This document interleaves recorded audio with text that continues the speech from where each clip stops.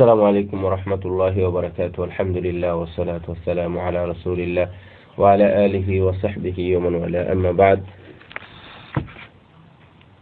মক্কা মুকাররমায় দেওয়া জুমার খুতবার বাংলা অনুবাদ পহেলা রবিউল আউয়াল 1440 হিজরি এবং 9 নভেম্বর 2018। মক্কা মুকাররমায় এই দিনে খুতবা দিয়েছেন বিশ্ববিখ্যাত ব্যক্তিত্ব ডক্টর সৌদ বিন ইব্রাহিম আশ-শুরাইম হাফিজাহুল্লাহ ওয়া রাআহ। খুতবার বিষয় ছিল আহমিয়াতুল কালিমা ওয়া খুতুরাতিহা, কথা তথা জিহ্বার ভালো ও ক্ষতিকর দিকগুলো। এই বিষয়গুলো কথা বলতে গিয়ে জিহ্বার ভালো দিক, খারাপ দিক বা পজিটিভ নেগেটিভ দিকগুলো তুলে ধরেছেন সম্মানিত খতিব শেখ শুরাইম হাফিজাহুল্লাহ।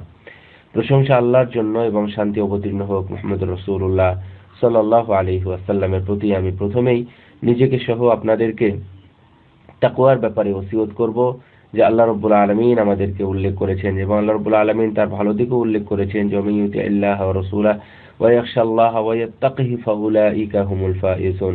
যারা আল্লাহর রাসূলের অনুসরণ করে, আনুগত্য করে এবং আল্লাহকে ভয় করে এবং তাকে মেনে চলে, তো ফাউলাইকা হুমুল ফাইজুন, তারাই হচ্ছে সফল কাম। হে আমার ভাইরা, আল্লাহ রাব্বুল আলামিন মানুষকে অনেক কিছু দিয়েছেন, অনেক নিয়ামত, বড় বড় নিয়ামত দিয়ে মানুষের চাহিদাকে পূর্ণ করেছেন, মানুষের মধ্যে মর্যাদা বৃদ্ধি করেছেন। কারো মর্যাদা কম, কারো মর্যাদা বেশি করেছেন। এই মর্যাদার কম বেশির মাধ্যমে তার মধ্যে অন্যতম একটি নিয়ামত হলো মানুষের কথা, জিহ্বা। কেউ সুন্দর কথা বলে আর কেউ আবার অসুন্দর কথা বলে। আর আল্লাহ রাব্বুল আলামিন এটা একটি যে নিয়ামত দিয়েছেন তার বর্ণনা স্বরূপ কোরআনের মধ্যে সূরা রহমানের 3-4টি আয়াত উল্লেখ করেছেন। আর রহমান, তিনি হলেন মহান দাতা, দয়ালু। আল্লামাল কোরআন, তিনি কোরআন শিক্ষা দিয়েছেন। খালাকাল ইনসান, তিনি মানুষ সৃষ্টি করেছেন। আল্লামাহুল বায়ান, এবং তাকে বায়ান শিক্ষা দিয়েছেন, কথা শিক্ষা দিয়েছেন। আসলে আমরা যদি অনুভব করি তাহলে এত বড় নিয়ামত আমাদের শরীরে আর কোনোটা মনে হয় নেই যে আমরা কথা বলতে পারি। আল্লাহু আকবার। এই জন্যই আল্লাহ রাব্বুল আলামিন আমরা এই যে জিহ্বাটা নড়ানোর শক্তি দিয়েছেন, আল্লাহ আমাদের জিহ্বা দিয়ে কথা বলার শক্তি দিয়েছেন এবং এটা যে একটা বড় নিয়ামত, এই নিয়ামতের কথা সূরা বালাদের মধ্যে উল্লেখ করেছেন যে আলাম নাজআল লাহু আইনাইন, আমি কি তোমাদের দুইটা চক্ষু দিই নাই, ওয়া লিসানান, এবং তোমাদের জিহ্বা দিই নাই, ওয়া শাফাতাইন, দুই ঠোঁট কথা বলার জন্য। সুতরাং জিহ্বাটা অত্যন্ত গুরুত্বপূর্ণ একটি অংশ। হে আমার বান্দারা, হে আমার ভাইরা, আল্লাহর বান্দা, জিহ্বাটা শরীরের একটি বিশেষ অংশ যা কথা বলার সময় নড়াচড়া করে এবং মানুষের সামনে অনেক সময় বেরিয়ে যায়। মানুষ সেটা দেখে যে এটা দিয়ে মানুষ কথা বলে। এটা দিয়ে কেউ আবার তোতলায়, অর্থাৎ কথা বলতে পারে কিন্তু সে আবার তোতলায়। এটাও একটি ভালো যে কথা বলতে পারে না তার চাইতে। জিহ্বাটা এমন এক জিনিস, জিহ্বাটা এমন এক শিআর বা এমন একটি চিহ্ন যা আপনার ভিতরে যা জাগে তা সে বের করে দিতে সহযোগিতা করে, বরং সে বের করে যায়। আবার মনে রাখবেন, এই যে আপনার ভিতরে যে কথাগুলো জাগে সেটা বের করার মাধ্যমে কোনো সময় আপনার এই কথাই মুক্তি হতে পারে, আবার কোনো সময় আপনাকে নিয়ে যেতে পারে অনেক দূরে বা তথা ধ্বংসের দিকে। রাসূল সাল্লাল্লাহু আলাইহি ওয়াসাল্লাম একটি হাদিসের মধ্যে উল্লেখ করছেন যে মানুষ তো তার আলা ইয়াকুবুন নাসা ফিন্নারি আলা ওয়ুজুহিহিম আও আলা মানাখিরিহিম ইল্লা হাসাইদা আলসিনাতিহিম, মানুষ তো তার সংযত কথাবার্তার কারণেই অধোমুখ হবে তথা জাহান্নামের মধ্যে নিক্ষিপ্ত হবে শুধুমাত্র এই জিহ্বার কারণেই। হে আমার ভাইরা, জিহ্বাটা কি? আসলে দুমুখী ধারালো অস্ত্র বলতে পারেন। দুমুখ ধারালো অস্ত্র যা মানুষ ব্যবহার করে ভালোটা অর্জন করতে পারে, আবার এটা ব্যবহার করে সে অনেক কিছু ধ্বংস তথা কেটে টুকরো টুকরো করে দিতে পারে এই জিহ্বার মাধ্যমে। দুনিয়াতে আমরা যদি লক্ষ্য করি, যুদ্ধ, বিগ্রহ অথবা এই মারামারি বা এই অধ্যায়গুলো যা হয়েছে তা কিন্তু জিহ্বা বন্ধ না রাখার কারণে হয়েছে। যদি আমরা জিহ্বাকে বন্ধ বা জিহ্বাকে সংযত রাখতে পারতাম তাহলে এগুলো হতো না। যখন যুদ্ধের আগুন জ্বলে ওঠে তখনও যুদ্ধ শুরু হয় সেই জিহ্বা থেকেই। পরস্পর রাগারাগি, রেষারেষি ইত্যাদি কোনোভাবেই সংঘটিত হয় না জিহ্বা ছাড়া। যেমন আল্লাহ রাব্বুল আলামিন একটি আয়াতে উল্লেখ করছেন, সূরা ইসরার 53 নম্বর আয়াতে, ওয়াকুল লিইবাদি ইয়াকুলু আল্লাতী হিয়া আহসান ইন্নাশ শাইতানা ইয়ানজিগু বাইনাহুম। আমরা আমার বান্দাদেরকে আমার বান্দাদেরকে বলে দিন তারা যেন যা উত্তম এমন কথাই বলে, শয়তান তাদের মধ্যে সংঘর্ষ বাধায়। তাহলে জিহ্বার কারণে শয়তান সংঘর্ষ বাধায়। এতে আশ্চর্য হওয়ার কিছু নেই যে শয়তান এই জিহ্বার পিছনে আমাদের বিভিন্নভাবে লেগে রয়েছে। জিহ্বার ভাষা হলো মিষ্টি ভাষা, জিহ্বার ভাষা হলো সংযত ভাষা। সংযমী ভাষা দিয়ে কেউ যদি কোনো কিছু উপস্থাপন করে তাহলে সেটা অনেকের কাছেই গ্রহণযোগ্য হয়। আবার এই জিহ্বার অমিষ্ট বা তিতা ভাষায় যদি মানুষের সামনে উপস্থাপন করা হয় তাহলে সেটা আবার ধ্বংসযোগ্য বা ধ্বংসের কারণ হয়। আবার এই জিহ্বা দিয়েই মানুষ তাকওয়া অর্জন করতে পারে। আল্লাহ রাব্বুল আলামিন সূরা আহজাবের 70-71 নম্বর আয়াতে উল্লেখ করেছেন এই কথাগুলো, যে মানুষ জিহ্বা দিয়ে তাকওয়া অর্জন করতে পারে। কেন? অর্থাৎ কেউ যদি তাকওয়া অবলম্বন করতে চায় তাহলে সে জিহ্বা দিয়ে সুন্দর কথা বলে, অথবা কেউ যদি জিহ্বা দিয়ে সুন্দর কথা বলে তাহলে সে তাকওয়া অর্জন করতে পারবে। আল্লাহ বলছেন, ইয়া আইয়ুহাল্লাযীনা আমানু তাকুল্লাহ ওয়া কুলু কওলান সাদীদা। হে ঈমানদারগণ, আল্লাহকে ভয় করো এবং তোমরা সুন্দর কথা বলো, সঠিক সহিহ সত্য কথা বলো। ইউসলিহ লাকুম, তার আরো ফল কি পাওয়া যাবে? তাহলে ইউসলিহ লাকুম আমালাকুম, আল্লাহ তোমাদের আমলগুলোকে সংশোধন করে দিবেন এবং তোমাদের গুনাহগুলোকে ক্ষমা করে দিবেন। সুবহানাল্লাহিল আযীম ওয়া বিহামদি। তাহলে এটা হচ্ছে জিহ্বার পাওনা। জিহ্বা যদি সুন্দরভাবে থাকে, কথা বলে, তাহলে এটা আমরা পাবো। জিহ্বার অনেক ক্ষতিকর দিক আছে, এমন কিছু ক্ষতিকর দিক আছে যা আমরা ভাবতে পারি না, পরিকল্পনা করতে পারি না। জিহ্বা মানুষের এত বড় ক্ষতি করতে পারে। আশাদ্দা খতরান আলা সাহিবিহি মিন আসরাতি রিজলিহি।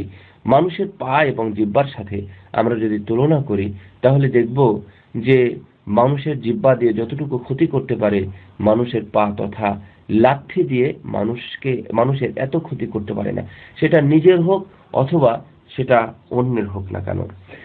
আমরা এটা জিহ্বার শরীরের একটা অংশ হিসাবেই আমরা ভাবি, কিন্তু এই শরীরের কোন অঙ্গ আছে যে মানুষকে হজম করতে পারে? মানুষকে হজম করার শক্তি কোন অঙ্গের আছে? একমাত্র এই জিহ্বা ছাড়া। আমরা যদি দেখি আমাদের সামনে জিহ্বার কথাটাই প্রথম ভেসে আসবে। আমরা আরো দেখব যে এমন কোন প্রাণী বা এমন কোন রূহ আছে যে রূহ এর কারণে অথবা নড়াচড়া করে, তথা নড়াচড়া করে এমন কোন রূহ আছে যে রূহের কারণে মানুষ মুক্তি পায় অথবা গ্রেফতার হয়। আমরা তাকালে জিহ্বার দিকেই আমরা দেখতে পাবো যে সে অনেক সময় এই জিহ্বার সুন্দর কথায় আমাদেরকে অনেক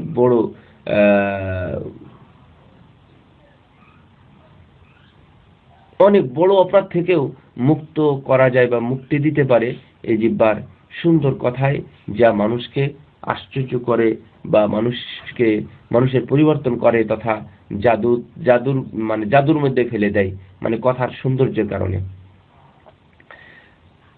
আমরা যদি এই জিহ্বাকে নিয়ে আলোচনা করি তাহলে আমাদের এই কথাগুলো বা জিহ্বাকে আমরা 3 ভাগে ভাগ করতে পারি, যা সমাজে আমরা কথাগুলো শুনি। যেমন একটা হলো হাকিম, প্রজ্ঞাপূর্ণ কথা, আর একটা হলো নাতক তথা আশ্চর্যবোধক বা মানুষকে কাবু করে দেয় কথা, এই ধরনের কথা, আর একটা হলো অজ্ঞতাপূর্ণ বা জাহালাতের কথা। আমরা যদি প্রজ্ঞাপূর্ণ কথার দিকে তাকাই তাহলে এটাই হচ্ছে সবচেয়ে ভালো কথা। আমরা জানি কোন কথা বললে মানুষ অপমানিত হয়, আবার কোন কথা বললে মানুষ সম্মানিত হয়, কোন কথা বললে মানুষ খুশি হয়, আর কোন কথা বললে মানুষ বেজার হয় তথা মন খারাপ করে বা রাগ করে, আমরা সেগুলো জানি। কোন কথার কি জবাব দিতে হয় সেটাও তা জানে। কোন কথার পরিপ্রেক্ষিতে বেশি কথা বলতে হয় আর কোন কথার পরিপ্রেক্ষিতে কম কথা বলতে হয় সেটাও আমরা জানি যারা যারা প্রজ্ঞাপূর্ণ কথাই অভ্যস্ত বা এলেমপূর্ণ বা মানে জ্ঞানপূর্ণ কথায় যারা অভ্যস্ত তারা এটা বলতে পারে। আমরা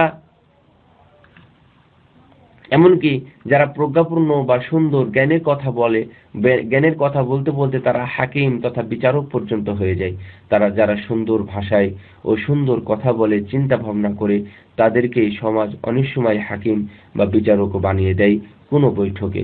আবার যদি কেউ চুপ থাকে, তাহলে এই চুপ থাকাটাও গাম্ভীর্যতার একটি অংশ, যা মানুষের মান বাড়ায় যদি কেউ চুপ থাকে বেশি কথা বলার চাইতে। আবার আরেকটি হলো আশ্চর্যবোধক বা মানুষকে কাবু করে দেয় এই ধরনের কথা। এই ধরনের কথা মানুষ অনেক সময় বলে থাকে, যে মানুষ মনে করে মানে আশ্চর্য মানে আজাবান আজীব কথা আর কি। মানে এমন কথা বলে মানুষ হাসে, এমন কথা বলে মানুষ অনেক সময় অর্থ খুঁজে পায় না, এমন কথা বলে মানুষ এর মধ্যে কৌতুক খুঁজে পায়, ইত্যাদি। এই ধরনের কথাগুলোকেই বোঝানো হয়েছে যে মানুষকে আশ্চর্য করে দেয় যে কথাগুলো। রাসূল সাল্লাল্লাহু আলাইহি ওয়াসাল্লাম একটি হাদিসে উল্লেখ করেছেন, ওয়ালা তাকাল্লাম বিকালামিন তা'তাযিরু মিনহু গাদা।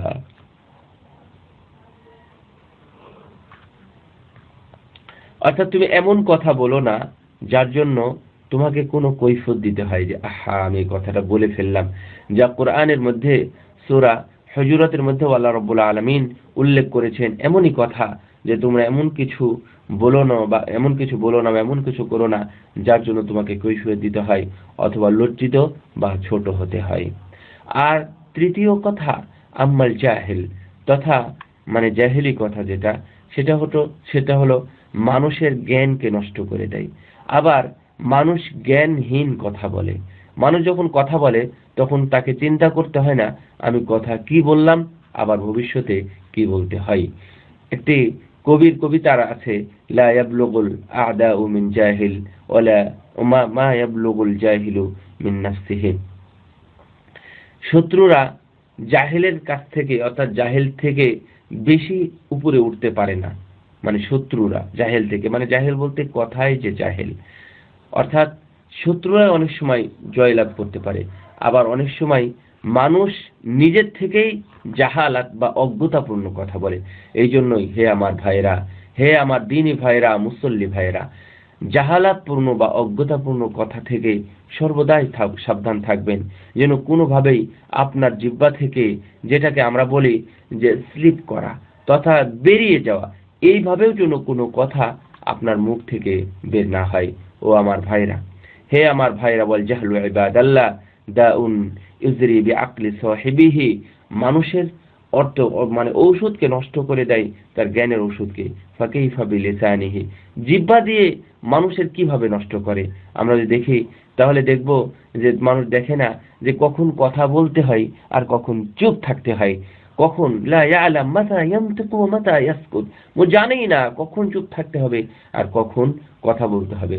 এই জন্য কোনো কিছু যদি হারিয়ে যায় তাহলে সেটা নিয়ে আফসোস করবেন না, কিন্তু কোনো কথা যদি মুখ দিয়ে বেরিয়ে যায় যা অসামাজিক বা অনুপযুক্ত, তাহলে এর নিয়ে আপনি আফসোস করতে পারেন বা আফসোস করার মতো বিষয়। রাসূল সাল্লাল্লাহু আলাইহি ওয়াসাল্লাম বলেন, ফালা তাসআলান মা লাইসা লাকা বিহি ইলমুন ইন্নী আইযুকা আন তাকুনা মিনাল জাহিলিন। এটা হুদ আলাইহিস সালামের বক্তব্য, ফালা তাসআলান মা লাইসা লাকা বিহি ইলমুন ইন্নী আইযুকা আন তাকুনা মিনাল জাহিলিন। এটা কোরআন মূলত সূরা হুদের একটি আয়াত, সূরা হুদের 46 নম্বর আয়াত। আল্লাহ রাব্বুল আলামিন উল্লেখ করে দিচ্ছেন যে তুমি যেটা মানে ফালা তাসআলান্না, তুমি খবরদার এমন ফালা তাসআলনা মা লাইসা লাকা বিহি ইলম। আসলে এটা হুদ না, এটা সূরা হুদের মধ্যে, কিন্তু নূহ আলাইহিস সালামের কাহিনীর সাথে এটা সম্পৃক্ত। আল্লাহ রাব্বুল আলামিন উল্লেখ করছেন যে হে নূহ, অর্থাৎ নূহ আলাইহিস সালাম এর ঘটনা এমনি এরকম যে নূহ আলাইহিস সালাম তার সন্তানের ব্যাপারে যখন আল্লাহর কাছে আরজ করলেন, আরজি করলেন, আবেদন করলেন, তখনই আল্লাহ রাব্বুল আলামিন বলছেন যে ইয়া নূহ ইন্নাহু লাইসা মিন আহলিক, এ নূহ তুমি বলতেছো এটা তোমার সন্তান, কিন্তু এটা তোমার সন্তান না। ইন্নাহু আমালুন গায়রু সালিহ, সে তো মানে অসৎ আমলকারী, সৎ আমল করেনি। ফালা তাসআলনা মা লাইসা লাকা বিহি ইলম, তুমি এমন কিছু আমার কাছে চেও না যা তোমার, যে বিষয়ে তোমার কোনো জ্ঞান নেই বা জানা নেই। আমি তোমাকে উপদেশ দিচ্ছি বলে যে অজ্ঞদের দলভুক্ত হবে না। আল্লাহু আকবার, আল্লাহু আকবার। সুতরাং কথার মধ্যে অজ্ঞতা ফুটে ওঠে, এই ধরনের কথা যেন আমরা না বলি। আল্লাহ রাব্বুল আলামিন আমাদেরকে এই আয়াত দ্বারা অনেক শিক্ষা দিয়েছেন। সম্মানিত খতিব হাফিজাহুল্লাহ ওয়া রাআহু শেখ সুরাইম উনি বলতেছেন যে এমনকি আল্লাহ রাব্বুল আলামিন কথার ক্ষেত্রে তার নবীকে উল্লেখ করেছেন, যে নবীকেও বলতেছেন আপনি আনতাকুনা মিনাল জাহিলিন, যে আপনি খবরদার জাহেলদের অন্তর্ভুক্ত হবেন না। তাহলে অবশ্যই আমাদের বিষয়টি দেখার মতো এবং আমাদের চিন্তা করার মতো।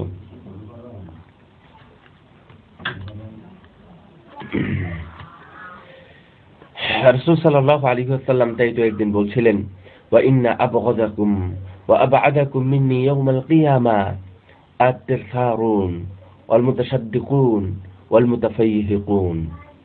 তোমাদের মধ্যে আমার নিকট সবচেয়ে বেশি ঘৃণ্য ব্যক্তি কিয়ামতের দিবসে বা কিয়ামতের দিন আমার নিকট হতে অনেক দূরে থাকবে। আর তারা হলো, এক নম্বর হলো বাচাল বা যারা বেশি কথা বলে, আর দ্বিতীয়গুলো হলো বা নির্লজ্জ এবং অহংকার মত্ত ব্যক্তি যারা, তারাই আমার থেকে অনেক দূরে থাকবে। ওয়ালিয়াযু বিল্লাহ। সুতরাং কথাই হবে দায়িত্বশীল কথা, কথা হবে সময় ক্ষেত্রে উঁচু, কোনো সময় হবে নিচু। আবার অনেক সময় কথা এরকম হতে পারে যে বন্য পশুদের কথা তথা তাদের ইশারায় কথা, আমরা ইশারাতেও কথা বলতে পারি, এমনও হতে পারে। তাই সম্মানিত খতিব বলতেছেন যে সবচেয়ে প্রথম কথা আল্লাহ রাব্বুল আলামিন যেটা বলেছেন, রাসূল সাল্লাল্লাহু আলাইহি ওয়াসাল্লাম যেটা বলেছেন, কাসীরুল কালাম, বেশি কথা, বাচাল। এই বাচাল অধ্যায়ের জন্য আমাদের কাছে না থাকে। আরেকটি হলো অহংকারী। এই অহংকার প্রকাশের অন্যতম দিক হলো জিহ্বা। এই জিহ্বাকেও আমাদেরকে কন্ট্রোল করতে হবে ঠিক এই জায়গাতে। আর আরেকটি বিষয় হলো যে অন্যের জিহ্বাকে দমন করা, অন্য জিহ্বাকে থামিয়ে দেওয়া, অন্য জিহ্বার পর আক্রমণ করা, এটাও একটি ভালো মানুষের গুণাবলী নয়। ভালো মানুষের গুণাবলী কোনোদিন হতে পারে না। ফালা ইয়ামবাগি, কোনোদিন এটা উচিত নয় যে আপনি অন্যের কথা থামিয়ে দিবেন। আপনি যেমন কথা বলার শক্তি পেয়েছেন বা আপনাকে যেমন কথা বলার শক্তি দেওয়া হয়েছে, অন্যকেও তেমনই কথা বলার শক্তি দেওয়া হয়েছে। আপনারটা যেমন চলমান, জিহ্বা দিয়ে যেমন অন্যকে থামিয়ে দিচ্ছেন, তারও কথা বলার অধিকার রয়েছে যে আপনার কথা থামিয়ে দিয়ে সেও কথা বলবে। সুতরাং এমন কিছু যেন না হয় যে আপনি আপনার সঙ্গীর কথাকে বন্ধ করে দিচ্ছেন। ইবনে হাজার আসকালানী রাহিমাহুল্লাহ উনি বলতেছেন যে উনি কত সুন্দর কথা বলেছেন, আমান তাকাল্লামা ফীহি গায়রা ফান্নিহি আতা বিল আজাইব। আসলে যারা কোনো বিষয় ছাড়া কথা বলে, এটা আমার কাছে এক আশ্চর্য মনে হয় যে ওরা বিষয় ছাড়া কেন কথা বলে। এটা হচ্ছে ওনার উদ্দেশ্য, যে কেন কথা বলে। হে আমার ভাইরা, জিহ্বার যেমন অনেক ভালো দিক রয়েছে, আল্লাহকে খুশি করা যায় এই ধরনের কথাও রয়েছে, তবে মনে রাখবেন জিহ্বার বা কথার অনেক বড় বড় খারাপ দিকও রয়েছে। আমরা যদি শুধু একটি কথার দিকে তাকাই, যে কথা বলার জন্য অনেক শব্দ ব্যবহার করতে হয় না, এই অনেক শব্দ না, মাত্র দুটা অক্ষর দিয়ে একটা শব্দ, সে কথা বলতেও আল্লাহ রাব্বুল আলামিন নিষেধ করেছেন, ওয়ালা তাকুল্লা ফালা তাকুল্লাহুমা উফ। সম্মানিত খতিব বলছেন, হামজা এবং ফা এই দুইটা অক্ষর দ্বারা গঠিত একটি শব্দ বলতে আল্লাহ নিষেধ করেছেন, যখন তোমার বাবা মা বার্ধক্য অবস্থায় পড়বে, তখন তুমি এমন কথাও বলো না। ওয়ালা তাকুল্লাহুমা উফ ফালা তাকুল্লাহুমা উফ ওয়ালা তানহারহুমা ওয়া কুল লাহুমা কওলান কারীমা।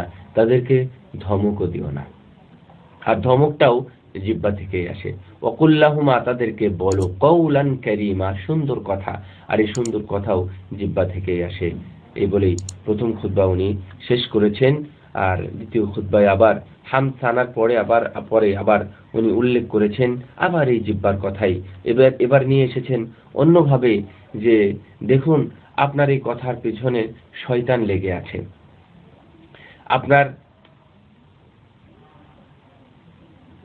আপনার এই জিহ্বার পিছনে, কথার পিছনে বলতে আপনার এই জিহ্বার পিছনে শয়তান লেগে আছে। শয়তান যেমন আমাদের আমলের ক্ষেত্রে থাকে, শয়তান তেমনি আমার এই জিহ্বার ক্ষেত্রেও থাকে। এমনকি আপনার এই জিহ্বার কারণে জান্নাত হতে পারে, আবার এই জিহ্বার কারণে আপনার জান্নাত থেকে প্রতিরোধ হতে পারে, বা জান্নাত থেকে অন্যদিকেও নিয়ে চলে যেতে পারে আপনার এই জিহ্বার কারণে। এই জন্যই সর্বদাই হিসাব করুন, হিসাব করুন। রাসূল সাল্লাল্লাহু আলাইহি ওয়াসাল্লাম বিভিন্ন সময় যে দোয়াগুলো করতেন, তার মধ্যে একটি দোয়া রয়েছে সহিহ বুখারী এবং মুসলিমের মধ্যে আসছে, আল্লাহুম্মা জাআল ফি কলবি নূরা, আল্লাহ তুমি আমার অন্তরে অন্তর আলোকিত করো, ওয়া ফি লিসানি নূরা, আমার জিহ্বাতেও তুমি আলো দাও, আলোকিত করো, ওয়া জাআল ফি সামঈ নূরা, আমার কানে এবং আমার চোখের মধ্যেও তুমি আলোকিত করো, তুমি আলো দাও। তো সুতরাং মানুষের জিহ্বাতেও আলো থাকতে পারে, যেমন ভাবে মানুষের চোখে আলো আছে। আসলে বিপদ যখন আসে তখন মানুষের কথা থেকে, জিহ্বা থেকেও আসতে পারে। সেই জন্য আমাদের উচিত সেই জিহ্বার বিপদ থেকে একটু সাবধান হওয়া। মানুষ কথা তো বলেই, আমার নবী সাল্লাল্লাহু আলাইহি ওয়াসাল্লামও কথা বলেছেন। কথার মধ্যে যখন উনি রোগীর কাছে যেতেন তখন উনি বলতেন লা বা'স তাহুরুন ইনশাআল্লাহ। এটা কিন্তু রাসূল সাল্লাল্লাহু আলাইহি ওয়াসাল্লাম তাদের কাছে গিয়ে কথা বলতেন, অথচ আজকে এটা দোয়াতে রূপান্তরিত হয়ে গেছে। আল্লাহু আকবার। লা বা'স তাহুরুন ইনশাআল্লাহ, কোনো সমস্যা নেই, তুমি সুস্থ হয়ে যাবে ইনশাআল্লাহ। এটা রাসূল সাল্লাল্লাহু আলাইহি ওয়াসাল্লাম গিয়ে বলতেন, আজকে এটা দোয়াতে রূপান্তরিত হয়ে গেছে। সুতরাং হে আমার ভাইরা, আপনার কথা, প্রত্যেকটা কথা বিবেচনা করা হয়, হয় সেটা ভালো না হয় খারাপ। রাসূল সাল্লাল্লাহু আলাইহি ওয়াসাল্লাম উনি বলতেছেন ফানিহমা ইযান, অর্থাৎ যখন উনি ওই মানে অসুস্থ, তারপরে হচ্ছে জ্বর বা ইত্যাদি, বা অনেক বার্ধক্য পর্যন্ত পৌঁছে গেছে, কিন্তু তখন পর্যন্ত তার কথাগুলো ভালো আছে, তখন রাসূল সাল্লাল্লাহু আলাইহি ওয়াসাল্লাম প্রশংসা করে বলছিলেন, তাহলে এমন অবস্থা কতই না ভালো বা কতই না উত্তম। রাসূল সাল্লাল্লাহু আলাইহি ওয়াসাল্লাম অথবা এই বিষয়টা এমনও এসেছে যে উনি তখন কথা বলেছিলেন যে, বর্ণনা এসেছে যে যখন উনি সুন্দর কথা বলতে বলতে একটি লোক যখন মারা যায় তখন উনি এই কথাটা বলেছিলেন ফানাম ইযান, আসলে কতই না উত্তম, কথা বলতে বলতে সে মারা গেল।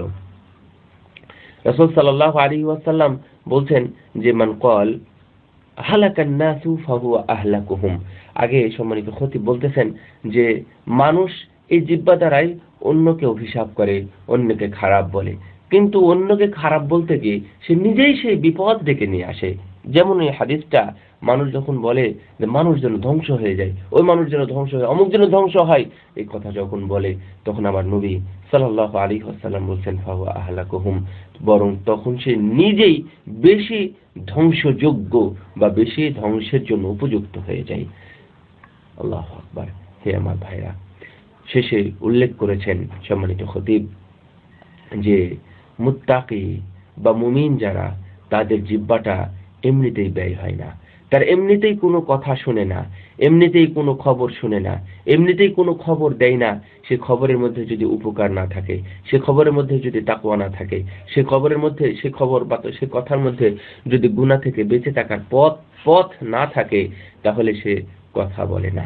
আবার সে চুপ থাকে, যতক্ষণ পর্যন্ত কথার মধ্যে কোনো যুক্তি না থাকে ততক্ষণ সে চুপ থাকে। ওই কথার মধ্যে যতক্ষণ পর্যন্ত কোনো উপকার না পায় ততক্ষণ সে চুপ থাকে। কারণ আমার নবী এটাও বলেছেন যে চুপ থাকার মধ্যেও কল্যাণ রয়েছে, চুপ থাকার মধ্যেও উপকার রয়েছে, এবং চুপ থাকার মধ্যেই বুদ্ধির পরিচয় রয়েছে।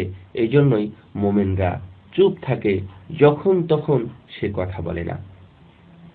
আবার এমনও হয় যে অনেক জিহ্বা এক জায়গাতে হয়, অর্থাৎ সম্মানিত খতিব উল্লেখ করেছেন ঝগড়ার বিষয়ে, তখন সেই জিহ্বাগুলোর আর কোনো হিতাহিত জ্ঞান থাকে না যে আমার এই জিহ্বা দিয়ে কি বলা উচিত। তখন মুমিনদের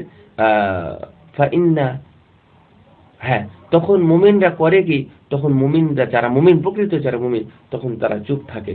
যখন 10টা কথা বলা হয় তখন সে একটা কথা বলে, বাকি 9টার সময়ই সে চুপ থাকে। আল্লাহু আকবার। এই জন্যই উকবা ইবনে আমির রাদিয়াল্লাহু আনহু একটা হাদিস রয়েছে, উনি বলছেন যে আমি বললাম, ইয়া রাসূলুল্লাহ মান নাজাত, কোথায় মুক্তি রয়েছে? উনি বলছেন, আমসিক আলাইকা লিসানাক, তুমি তোমার জিহ্বাকে সংযত করো, তুমি জিহ্বাকে ধরো, এবং ওয়ালিয়াসআক বাইতাক, এবং তুমি তোমার বাসস্থানকে প্রশস্ত করো, তথা তুমি বাড়িতে বেশি অবস্থান করো। ওয়াবকি আলা খতিয়াতিক, এবং তুমি যে গুনাহ করেছো এই গুনার জন্য আল্লাহর কাছে তুমি কান্নাকাটি করো। এই বলে উনি খুতবা শেষ করেছেন। শেষে দুরূদ পড়েছেন এবং অনেকগুলো দোয়া পড়েছেন। আল্লাহ যেন সেই দোয়াগুলোকে কবুল করুন। শেষে আমরা দোয়া করব, স্পেশালি হে আল্লাহ, তুমি আমাদের জিহ্বাকে সংযত করো, সর্বদাই ভালোটা বলার তৌফিক দান করো। কোনো সময় যেন আমাদের জিহ্বাতে ভুলে, ইচ্ছাকৃত অথবা অন্য কোনো ভাবে যেন ভুলটা, খারাপটা বা নোংরা কথা যেন বের না হয়। আল্লাহ আমাদের তুমি তৌফিক দান করো। সাল্লাল্লাহু আলা নবিয়িনা মুহাম্মদ ওয়া আলা আলিহি ওয়া সাহবিহি আজমাইন। আসসালামু আলাইকুম ওয়া রাহমাতুল্লাহি ওয়া বারাকাতুহু।